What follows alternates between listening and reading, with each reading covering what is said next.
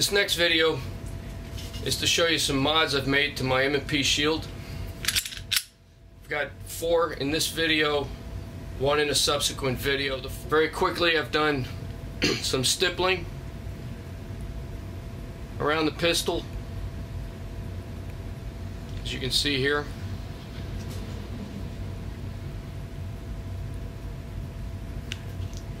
And on the trigger guard,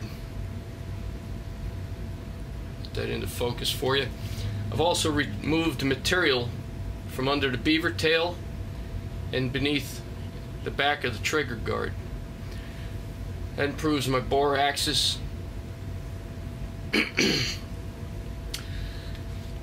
I've also added this Pakmar Grip.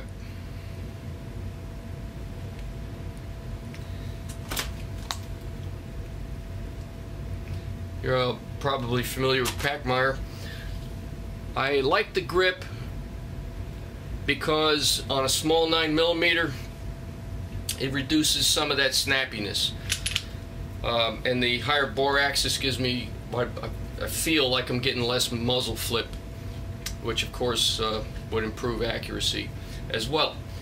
I also plan to, in the next video, install this duty carry kit that I got from Apex, which will reduce the trigger from about 7 to 7.5 pounds down to 5.5.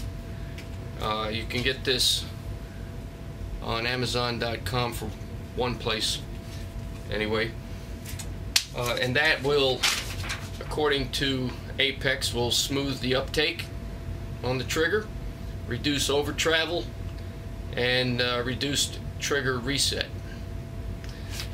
And I mentioned reducing the poundage from about 7.5, depending on where you got your shield, down to about 5 pounds. Okay, but the crux of this video is about the DPM Systems recoil spring, which until now was not available on the market. So let's get right to it. I'm going to show you how to put the spring in, and then you'll see some video of the results for recoil, muzzle flip, and twist. Did it improve accuracy? I had 2 other shooters involved. I hope you enjoy this. DPM Systems springs are a well-kept secret among competitive shooters. Naturally, if you found something that gives you an advantage over your competition, you're not going to go up on the mountaintop and scream about it. I was a little skeptical in the beginning. I put one in my Glock 42 and it improved it a little bit, so I keep it in there. So when I contacted DPM Systems and inquired about the 9mm M&P Shield spring, they said they were working on one, and we agreed to work together on testing it. And they sent me multiple springs, and you'll see in the paperwork that we narrowed it down to 2 springs. DPM Systems claims that they have law enforcement officers who have put these springs in their pistols and have close to 1 million rounds through the pistol, having never changed the spring. Now typically, depending on the pistol, stock springs, manufacturers will tell you you have to replace them anywhere from even as low as 1,000 rounds to 10,000 rounds. I know there's exceptions to that, but if you can get, even if it's not 1 million, I mean, most of us aren't going to run 1 million rounds through a gun, but we'd sure like the spring to last a very long time, if not as long as we own the gun. So I don't know if that's true. I can't verify that, but if it is, then the spring is worth that alone. It will come with 2 choices for springs. One's lighter than the other, and then there's a captive spring inside this assembly right here. So you'll just simply slide this over and insert it in the pistol. I'll show you about that in a second. We reviewed that extensively and put our report up on DPM Systems website. and I'll also show it to you here in this video.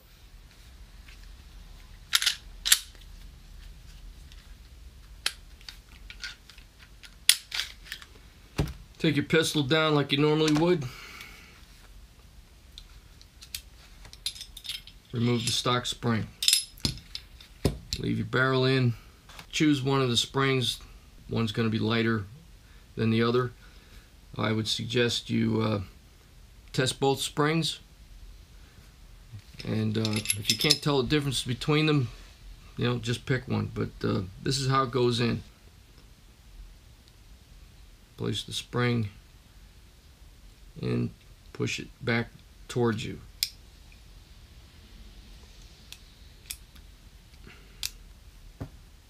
As such. It's as simple as that.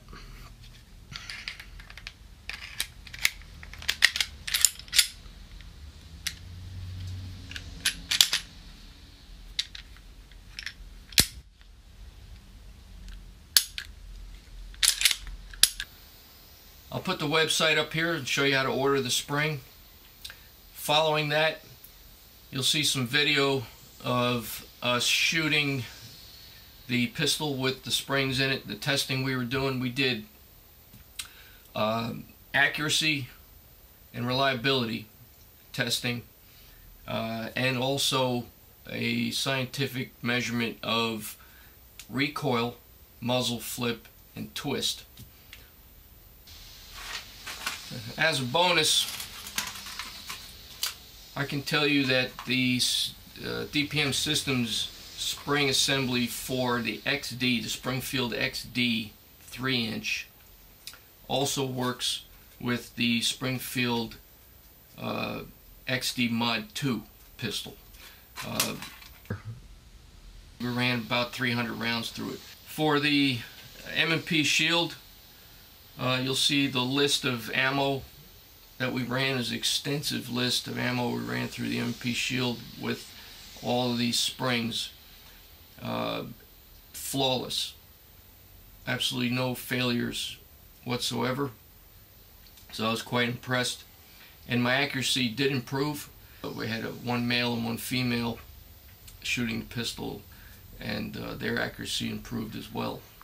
I will show you how to order the spring from DPM Systems. Here's their website. Do not click on products. That may seem intuitive, but that is not how you do it. You go over to shop, click on shop, come down here, you'll see mechanical recoil reduction systems. Select that, and you'll see all the springs available, and filter by manufacturer. In this case we want Smith & Wesson, and you'll see all the Smith & Wesson available systems right here. The one you want for the M&P Shield, both 9mm and 40mm are here.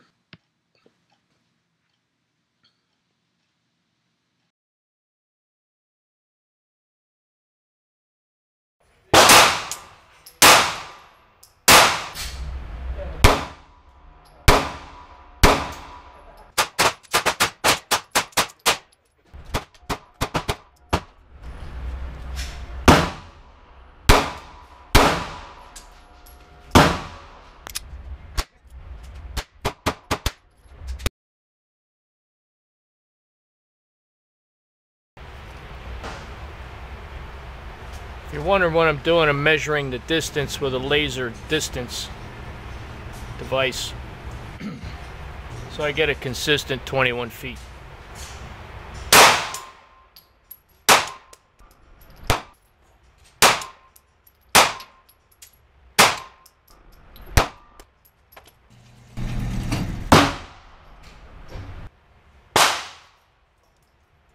Alright, that's single-handed, but got one off to the left. Yeah, that was the first one. Then I grouped them up here.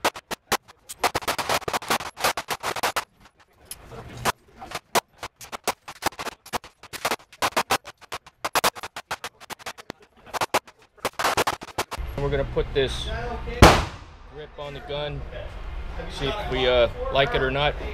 It's by Pakmar. Listen up. Yeah.